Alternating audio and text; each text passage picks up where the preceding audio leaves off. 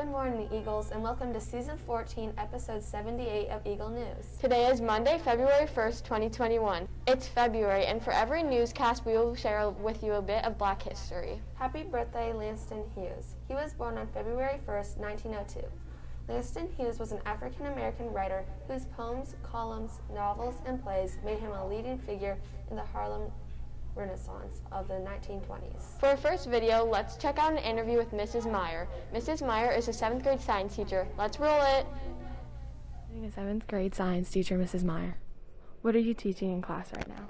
Right now we are covering our moon unit, so we're learning about the moon phases and why we have seasons and how the moon impacts tides and all about eclipses. How are you managing A Day and B Day students?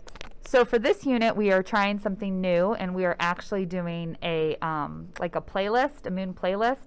So all the activities are online, and so kids can work on the same stuff that they would in class at home. They can do, so everybody's kind of doing the same thing right now. Affecting what you would normally do for this unit.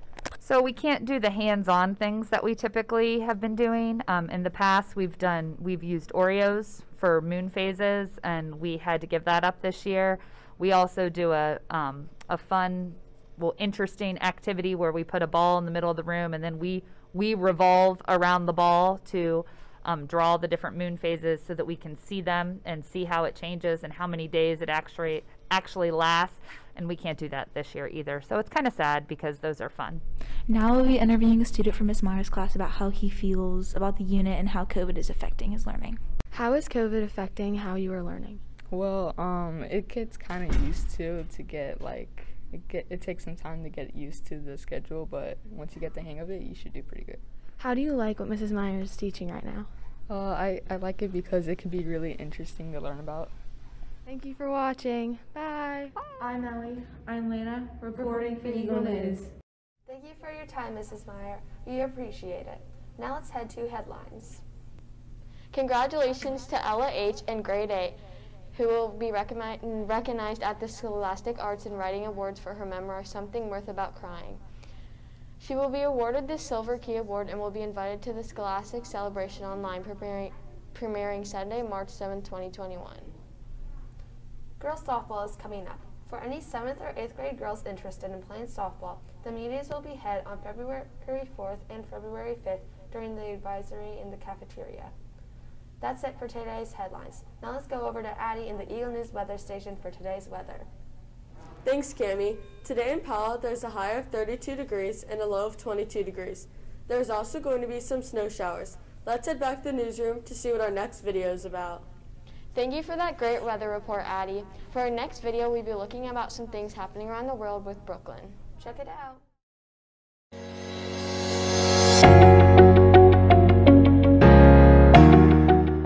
Gavin the seal is a seal who sits on a paddleboard along the river Arun in the UK. Gavin is named after someone who worked as a lifeboatman with the Royal National Lifeboat Institution. He sits at the end of the paddleboard and enjoys the ride. He actually wasn't taught to paddleboard, so he just sits back and relaxes. Gavin even has a Facebook page in his honor. So Gavin might not be a pro seal paddleboarder, but he sure does enjoy the luxurious ride. Let's check out this next story about a pile of carrots.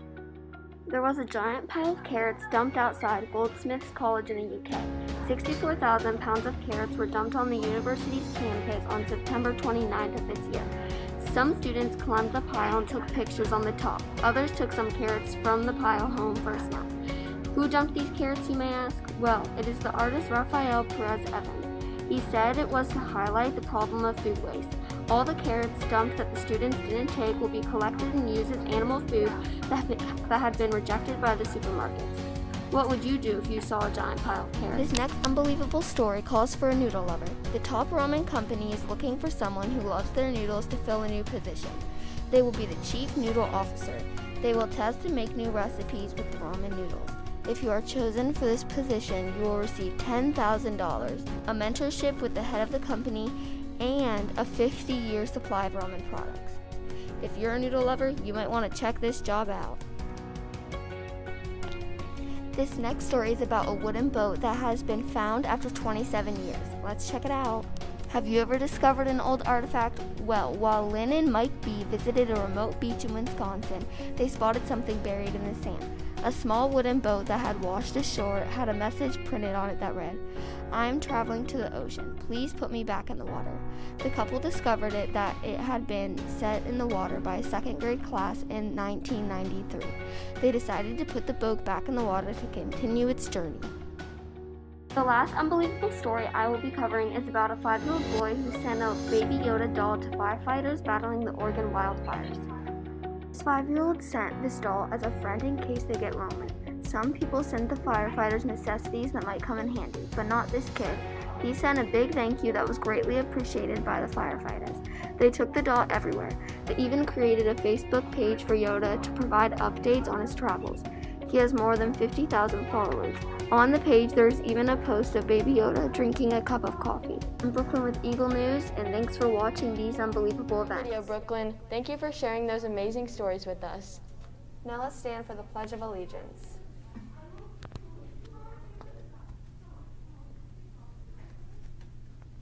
I pledge allegiance to the flag of the United States of America and to the republic for which it stands, one nation, under God, indivisible, with liberty and justice for all.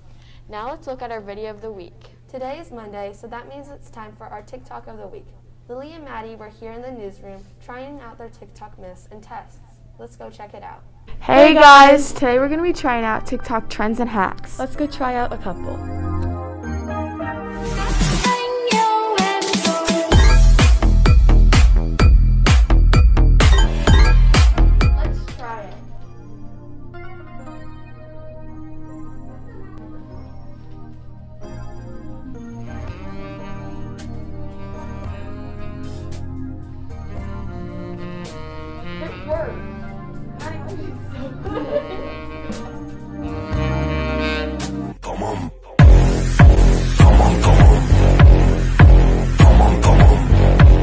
Here's the second one.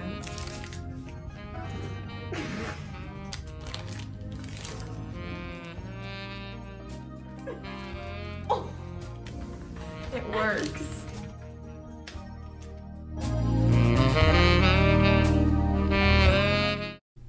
Great work, ladies. Please make sure if and when you try these things, you ask your parents first. It's now time for trivia. Let's head to the trivia studio with Kellyn and Addi for today's trivia question. Thanks, Mylie. Before we tell you today's question, let's take a look at the final scores for January trivia and reveal the winners.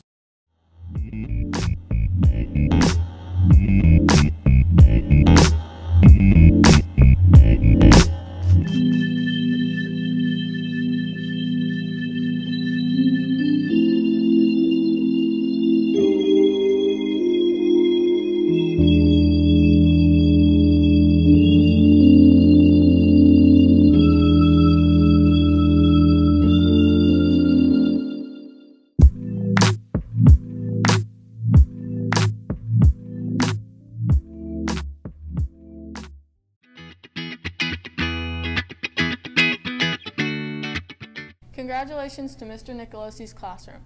Now on to the trivia question. Remember to text your answers to Mr. Meta to earn your points for today's question.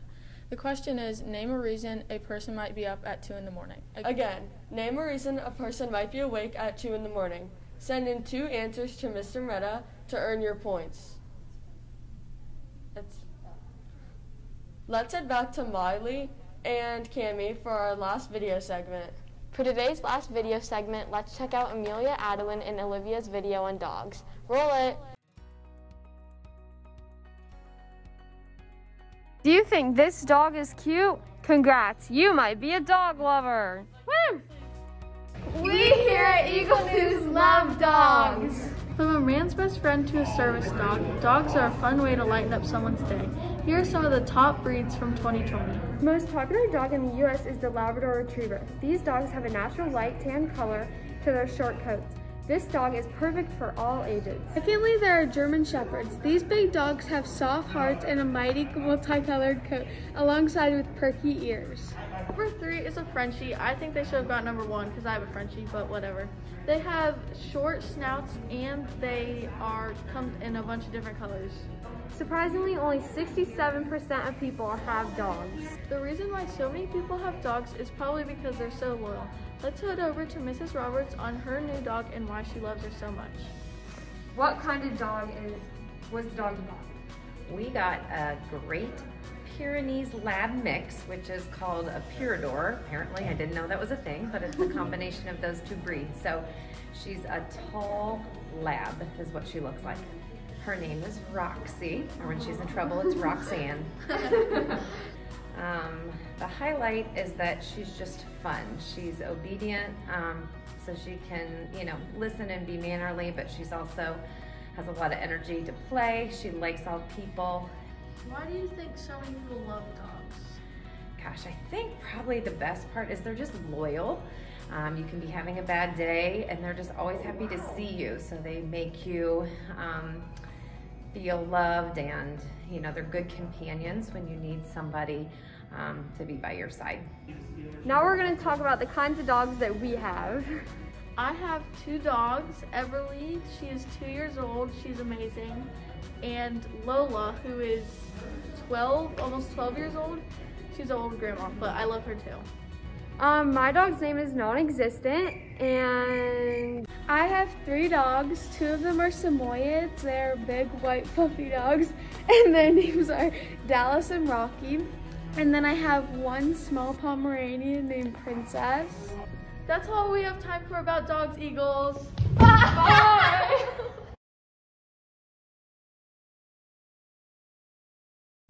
That was a great video about dogs. I agree. Thanks for that great video, ladies. Today we are heading over to the gym with our Eagle News correspondents. Take it away. Eagles! Today we're going to be having a peppering contest, and whoever drops the ball first loses. Let's go! Alright guys, we're starting our peppering contest. It's Lily and Amelia versus Maddie and Adeline. Doing good so far. Don't mess up. Oh, they're down. Good job. Okay, we're back with round 2. See how this goes. Same teams. Oh, Maddie just died. For round 3, we're playing knockout. Alright, Adeline's starting. Watch Maddie knock. Oh! Okay, Maddie.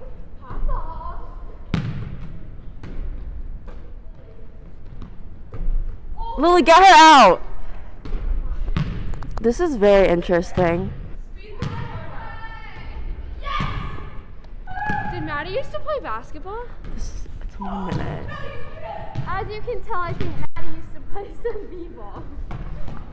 They're all very good. Hey Maddie, that's it. Lily won. Alright, Maddie won. Thank you. That's all you got. Thanks for watching. Fantastic job, guys. That was a great live shot. Let's head back to Kellyn with today's day in history. On this day in 1884, the Oxford English Dictionary, the most comprehensive and accurate dictionary of the English language, was published. Unlike most English dictionaries, which only present present-day common meanings, the OED provides a detailed chronological history for every word and phrase, citing quotations from a wide range of sources, including classic literature and cookbooks. Now let's head back to Mylie and Cami to wrap it up. Thanks for that great This Day in History. Our quote of the day is, "Every day may not be good, but there is something good in every day." I'm Cami. I'm Mylie. I'm Addi. And I'm Kellyn. Thanks for tuning into our broadcast. Have a fantastic day, Eagles. Bye!